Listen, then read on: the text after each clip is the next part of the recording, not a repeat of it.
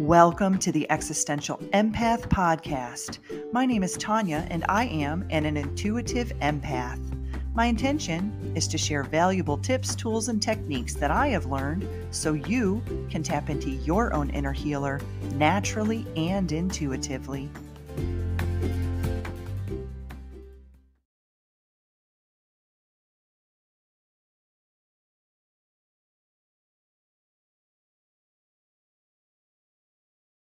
Hi everybody, welcome back to my channel. My name is Tanya and I help people tap into their inner healer naturally and intuitively. I wanted to talk a little bit about grounding today and what that means. So grounding or earthing is basically when you get outside and connect with the earth. So that could be getting outside and taking a hike. It could literally mean touching the earth, like putting your body on the earth, whether it be your bare feet or touching a tree or putting your hands in the river. Grounding is a fantastic way to not only boost your energy, but to also reset your energetic system. So if you work in an office environment or in a hospital or somewhere where you're spending a lot of time indoors under fluorescent lighting, it's really important to get outside and reset your energetic system.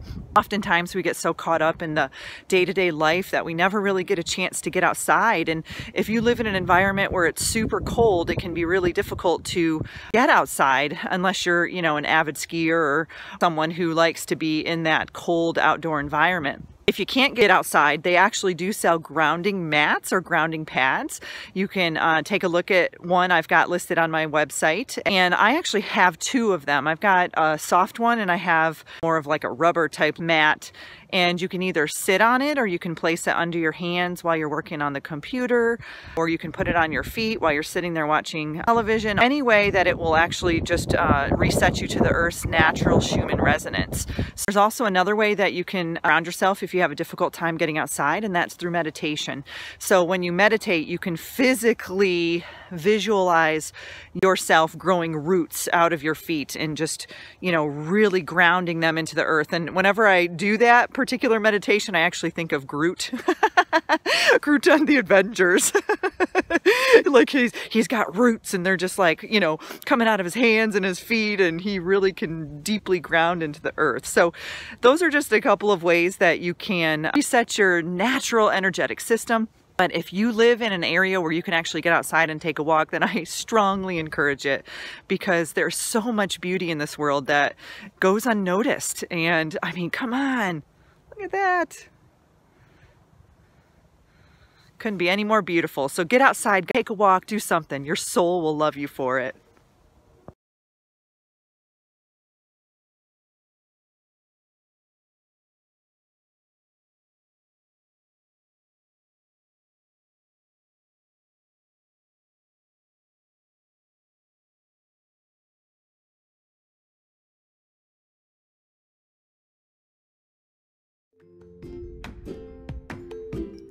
You deserve to navigate your life in alignment with health, happiness, and abundance.